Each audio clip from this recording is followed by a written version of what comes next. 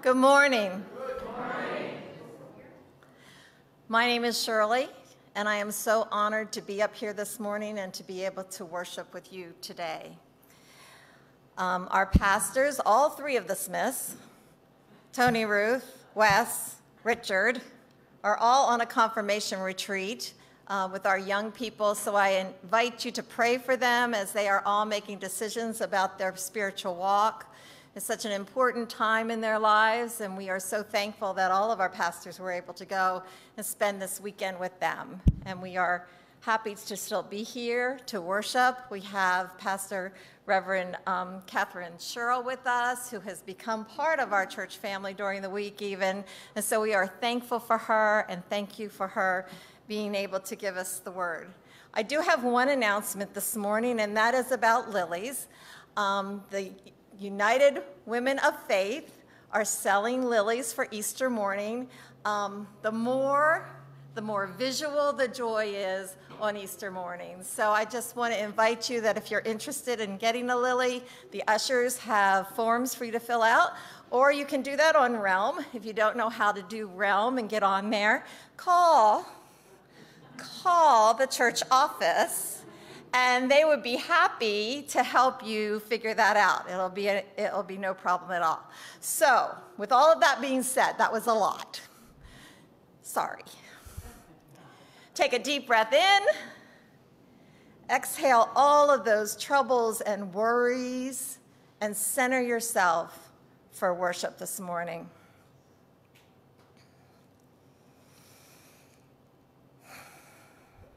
Each week of this Lent season, we are focusing on ways that we can practice a counterculture theology that emphasizes the beauty and grace of the reality of right now, rather than waiting for the increasing judgment to reach some vision of a perfect existence. Our ladder climbing efforts sometimes end up taking us down a rung or two. So sometimes things just don't work out the way we want them to. And so let us continue to turn to the ladder into gardens, nourishing our soul and embracing our holy, good enough lives.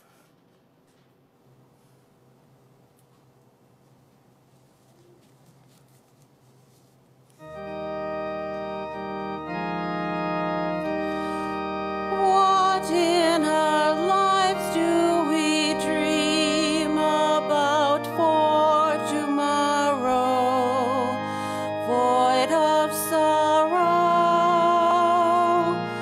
time spent regretting decisions of our yesterdays, mistakes we've made. Sometimes we get what we get. Life disappoints us, and yet God is still here, and somehow this faith is good enough.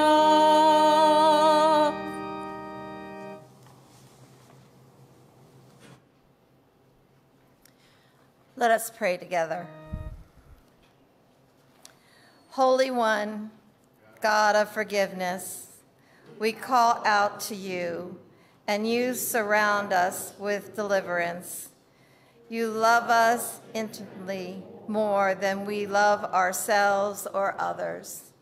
Open us this day to your counsel, helping us to be more merciful, more grace-filled, so that we might rejoice in simple and good enough moments that fill our lives. Amen.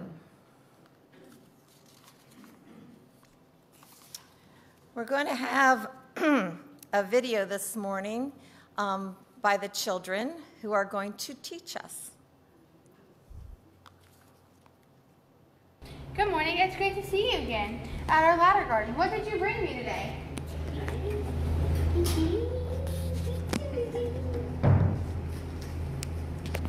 Well, it seems I lost an O. I was trying to fix it before church started, but I'm having an epic fail. We can help. Children, can you help look for where it might have fallen?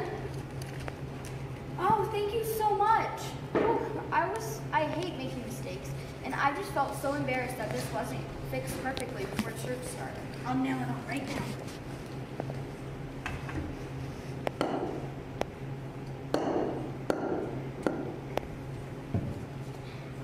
Okay, it's on now for sure. Oh no, epic mistake again. Well, don't be so hard on yourself. I think our friends have exactly what we need.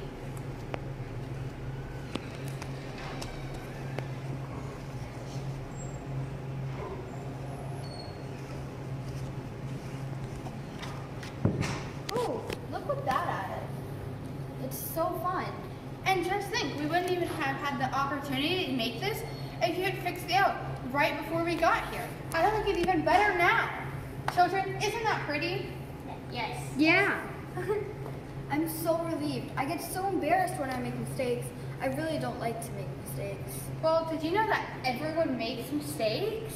No one is perfect, and if we were, we wouldn't have had half as much fun discovering and creating things we never expected. One of my favorite books is called Beautiful Oops. God doesn't expect us to never make mistakes or that we will always do everything perfectly. And when we do make some mistakes, we can sometimes learn new things because we did. So let's pray a repeat after me prayer. I look at you. I look at me. me. I celebrate what I see, because God made all, the smooth and rough, no matter what, you're good enough. Good morning, it's great to see you.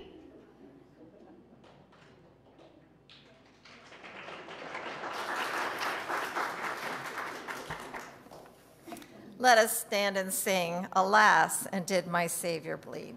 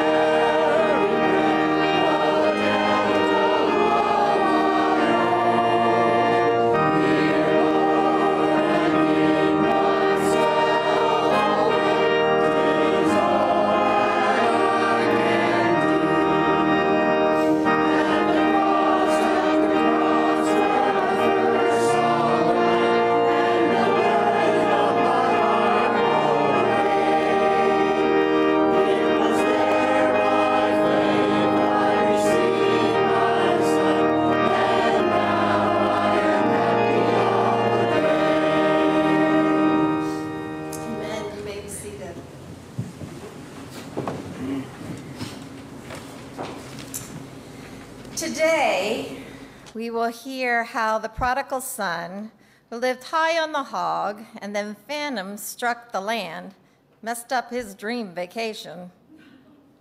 And so he headed home, tail between his legs, expecting that he has lost it all. To his surprise, his extravagant failure is met with extravagant love and grace. We can be pretty hard on ourselves when things don't go as planned. Guilt, shame, fear of being seen as a failure can leave us waddling in the pig pen. Our delusions of a perfect life keeps us disappointed in ourselves. Truth is, life is one big old risk every single day. And facing whatever day holds, whatever each day holds, is not only good enough, but worthy of love and grace.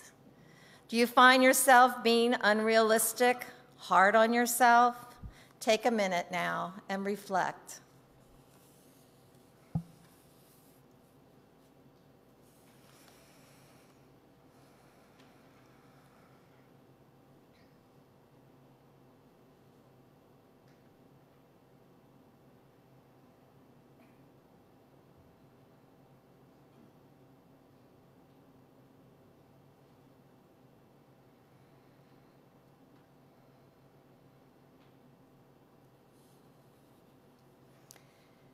Hear this compassionate word from the second letter of the Corinthians.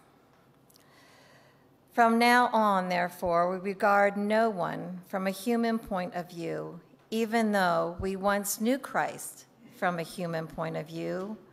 We know him no longer in that way. So if anyone is in Christ, there is a new creation. Everything old has passed away.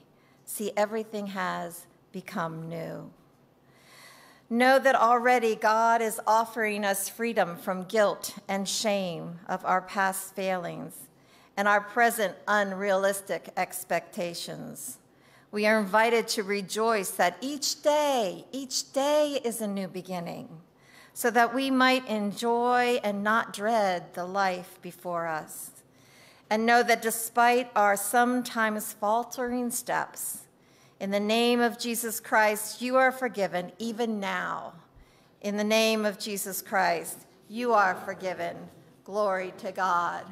I invite you to stand and greet your neighbors as you are able or as you are comfortable.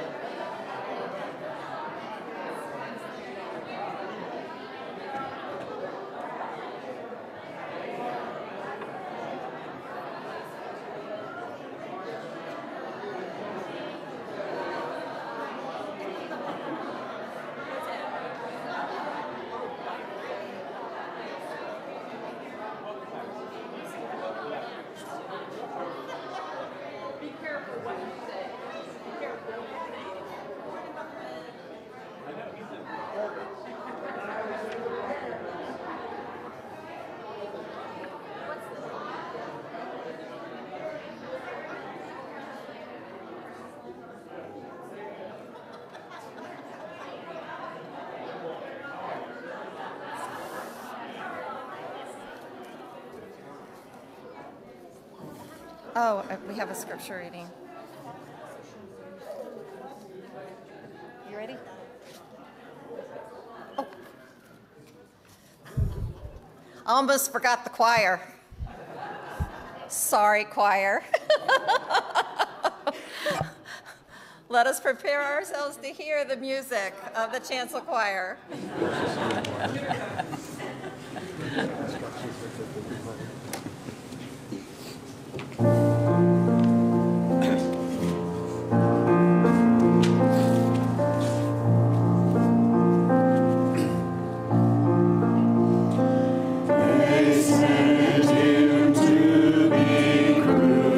Crucified, the Son of God.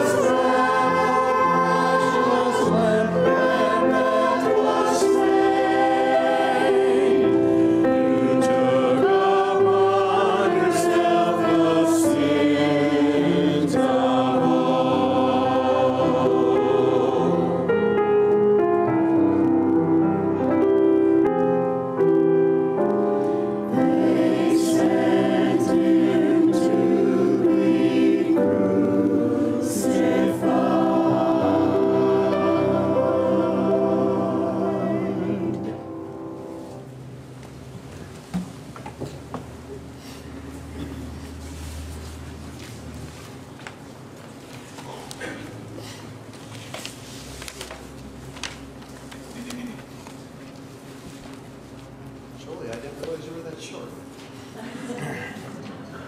All right, the second reading today is 2 Corinthians 5:16 through 21. From now on, therefore, we regard no one from a human point of view, even though we once knew Christ from a human point of view. We know him no longer in that way. So if anyone is in Christ, there is a new creation. Everything old has passed away. See, everything has become new. All this is from God, who reconciled us to himself through Christ, and has given us the ministry of reconciliation. That is, in Christ God was reconciling the world to himself, not counting their trespasses against them, and entrusting the message of reconciliation to us. So we are ambassadors for Christ. Since God is making his appeal through us, we entreat you on behalf of Christ, be reconciled to God.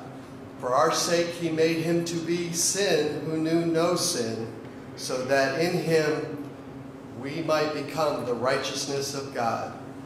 The word of God for the people of God. Thanks be to God.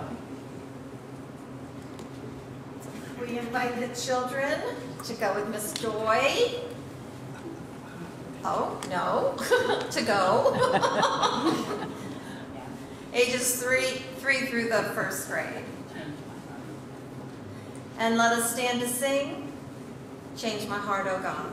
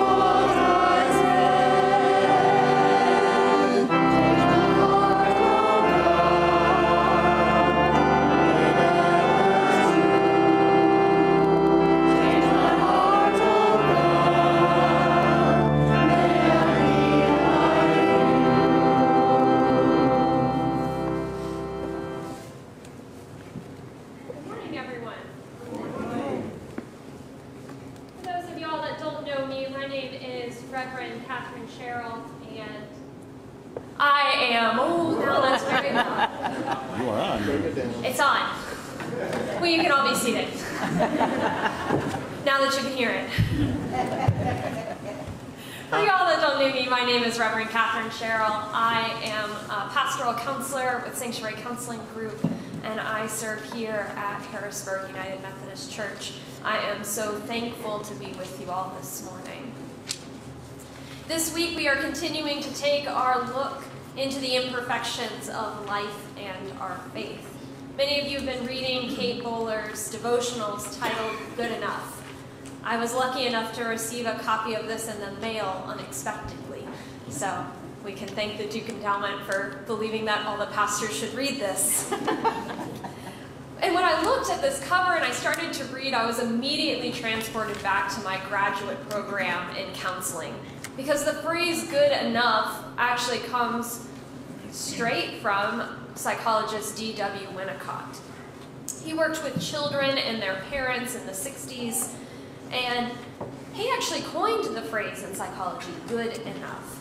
And he used this to describe what we could hope for in parenting, that we aren't perfect, but we are good enough. We create a holding space for children to be able to explore, to learn, to have a safe place. But it admits that parents will at some point not perfectly meet the needs of their children. This was revolutionary. In the field of psychology, we like to blame a lot on parenting. And D.W. Winnicott said, well, maybe children need to fail so that they can learn resiliency and have a secure environment. Jokingly, after we studied this in grad school, we started to talk about what was the good enough paper, which was one you did not stay up writing until 3 a.m., or the good enough dinner, which was a healthy selection of frozen chicken tenders straight to the oven. Just that little bit of grace. In a high-stress environment like academics, it was a life preserver. And when I started journaling about good enough, I actually thought about our scripture reading, which is the prodigal son. This is from Luke chapter 15, beginning with the 11th verse. Jesus said, "A certain man had 2 sons. The younger son said to his father, 'Father, give me my share of the inheritance.' Then his father divided his estate between them.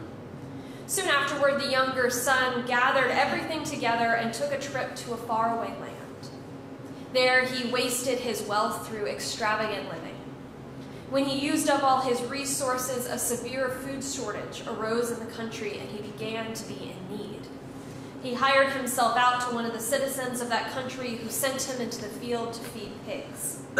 He longed to eat his fill from what the pigs ate, but no one gave him anything. When he came to his senses, he said, 'How many of my father's hired hands have more than enough food, but I am starving to death? I will get up and go to my father and say to him, Father, I have sinned against you and heaven. I no longer deserve to be called your son. Take me as one of your hired hands.' So he got up and went to his father. While he was still a long way off, his father saw him and was moved with compassion. His father ran to him, hugged him, and kissed him. Then his son said, 'Father, I have sinned against heaven and against you. I no longer deserve to be called your son.' But the father said to his servants, 'Quickly, bring out the best robe and put it on him. Put a ring on his finger and sandals on his feet. Fetch the fattened calf and slaughter it. We must celebrate with feasting. Because the son was dead and has come back to life. He was lost and is found.' And they began to celebrate. Now his older son was in the field. Coming in from the field, he approached the house and heard the music and the dancing. He called to one of the servants and asked what was going on. The servant replied, 'Your brother has arrived and your father has slaughtered the fattened calf because he received his son back safe and sound.' The older son was furious and didn't want to enter in, but his father came out and begged him. He answered his father, 'Look, I've served you all these years. I've never disobeyed your instructions, yet you've never given me as much as a young goat so I could celebrate with my friends. But when this son of yours returned after gobbling up your estate on prostitutes, you slaughtered the fattened calf for him.' Then his father said, 'Son, you are always with me, and everything I have is yours. But we had to celebrate and be glad, because this brother of yours was dead and is alive. He was lost and is found.'" This is the word of God that is still speaking. Thanks be to God. There are 3 main characters in our story, and usually we focus on the youngest. The story is, after all, called The Prodigal Son. But each character is so complex, and honestly, when I read this story, my attention is usually drawn to the older brother. The older brother has always done what's right. He stayed with his father, he worked hard, he never asked for much. He believed that he was doing absolutely everything the father wanted. In many ways, the older brother is trapped in perfection. When he learns his wayward brother will be celebrated, he quickly responds in anger. He says, basically, "I've done everything for you, and you've given me nothing." He blames his father. He blames his brother. He takes a lot of his attitude and just becomes enraged. This is something that we're all guilty of. We can come down harshly on ourselves, or if we don't really want to blame ourselves, we come down very harshly on someone else. In psychology, we actually talk about this happening when we intertwine goodness and worthiness with effort. meaning we begin to only see that we have goodness in us if we do things well. We've all felt that pressure to make the grade, to get that raise, to get affirmation or love from someone. It takes effort. And then we quickly turn around and put that into a measuring stick, holding us up against everyone else. All of these are examples of perfectionism. This is what both brothers are guilty of, actually. Both of them, in a way, are longing to impress something, someone. It's a race towards perfectionism between them. The younger brother goes off and lives this extravagant life. He plays at what's known as the perfection of status. Maybe doesn't have all the money to have the perfection of status, but he tries hard at it. The older brother does everything right, but he works and works and works until the bitterness inside him just grows.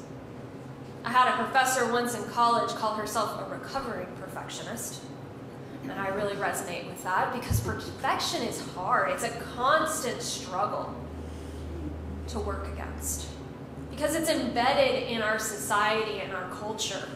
This story was written thousands of years ago, and here we are talking about it today, and each of you can look at this story and say, I remind myself of someone in this story.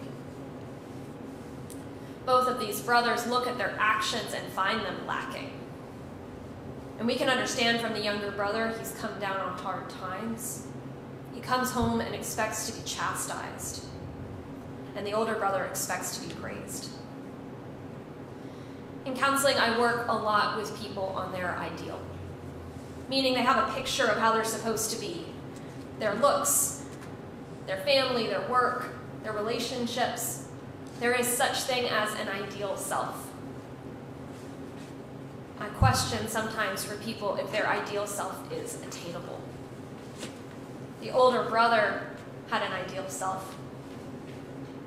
The younger brother definitely did as well. Are either of them living up to the expectation? Because the truth is, humanity is not yet ideal. We are imperfect. Dr. Mary Makhova is a counselor in New York City. She writes often about imperfection. And she says, being imperfect is very human, while striving towards unreachable perfection only takes us further away from what is authentic, true, and real. We all have that feeling of not being blank enough. Insert successful, rich, intelligent, young, beautiful, thin. The list goes on and on.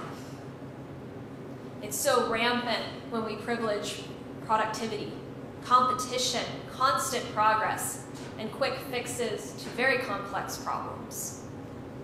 Often when I talk with challenging perfection, I have to talk about John Wesley, who had a whole theory of Christian perfection, which we often call sanctification. It's that final expression of grace. Wesley said that we reach this place when our heart is habitually filled with the love of God and neighbor. In one sermon, Wesley quotes Matthew chapter 5 to describe that sanctification was having a mind of Christ and walking as he walked. However, Christian perfection is not moral flawlessness, or truthfully, how we define perfection in our culture at all. He meant that we should try to seek out a sense of maturity in our faith. Wesley believed, as I do, that the Father only wanted us to become perfect in one way: our love of this life and the people around it. He wants us to find out and seek perfect love. This love is not free from making mistakes, falling for temptation or failure. It's about being filled with love from the grace of God. The pressure of perfection is so high that there's not always room for what Winnicott called going on being. It's a really lofty term that basically meant just living, existing, being authentic, being true, being real. When you add Wesley's ideas into this, we often do become caught up in the need to succeed that we leave behind what we should be striving for, living this life well. embracing our imperfection so we can be good enough. I use this phrase a lot with my clients because most of us are daily living into impossible standards, and it slowly destroys us. To give ourselves permission to be a little bit more human, to show up exactly as we are and know that that is enough. And I can say this to people because God showed up first. It's this basic Sunday school lesson. We are good enough because God looked down at us at creation, and in Genesis he called it good. We see later in this story the Father's response. He didn't expect perfection out of his sons. He just wanted them to be well. This is why the Father throws this huge party when the Son returns. He just wanted his Son home, safe, back in that support that Winnicott said was so important to developing children. Sanctuary. It's easy to see, right?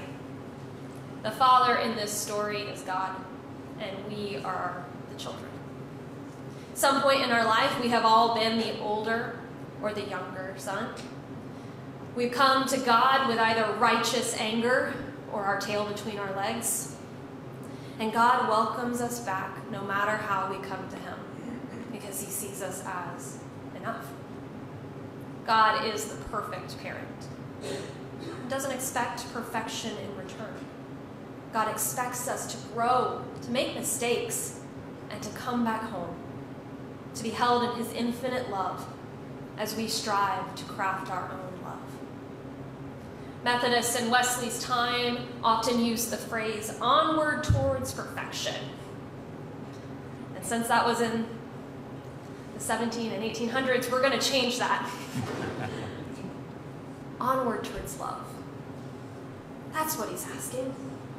Look back at the Father, who celebrates what is lost and then found. He celebrates love. Onward. Everyone is included in this celebration. The servants, the neighbors, bring it all in. I invite you this week to think, where am I demanding perfection out of myself or others instead of love? Can you embrace good enough instead of good? We will all be like the sons at some point, but I challenge each of us to be the Father, who gives space for mistake and celebrates when we come home. Let us only perfect what God gives to this world freely, his grace and his love. Amen.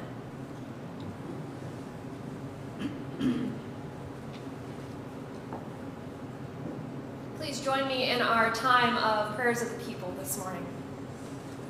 Lord, I ask you to open our eyes, our ears, our hearts, and our spirits this morning, that we may be healed of our faithlessness and freed from our fears and anxieties. Let us be placed on the pathway that leads to peace and service to you. Lord, this is the season of turning.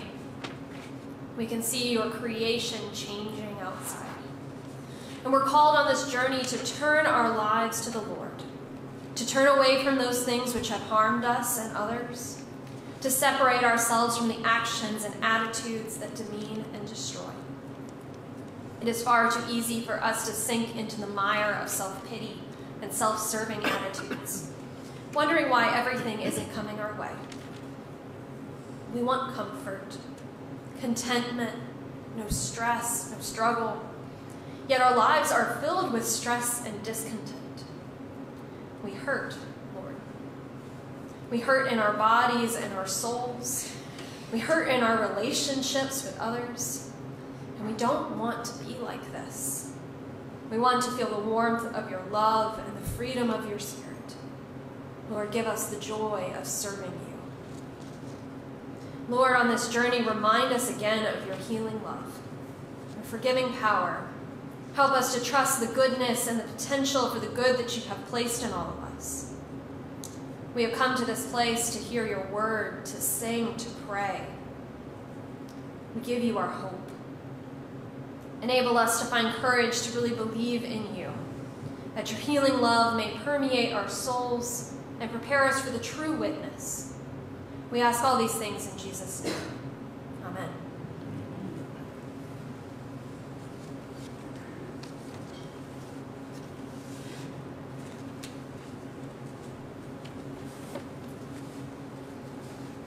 you, Catherine. We come to the time of service for our offerings. If you are here in the sanctuary, the offering plate is still placed in the back. And if you are online, there is a link on Realm for you to give as you are able or as you wish. Pray with me.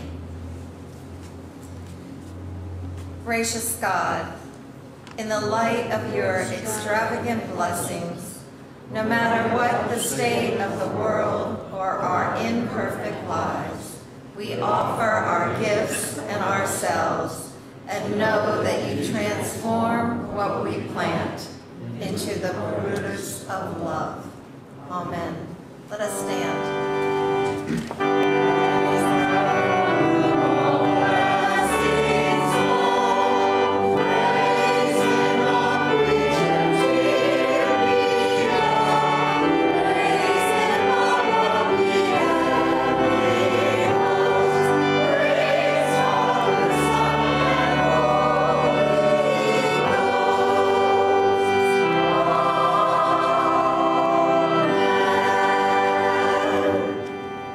Let's continue our worship by singing Amazing Grace.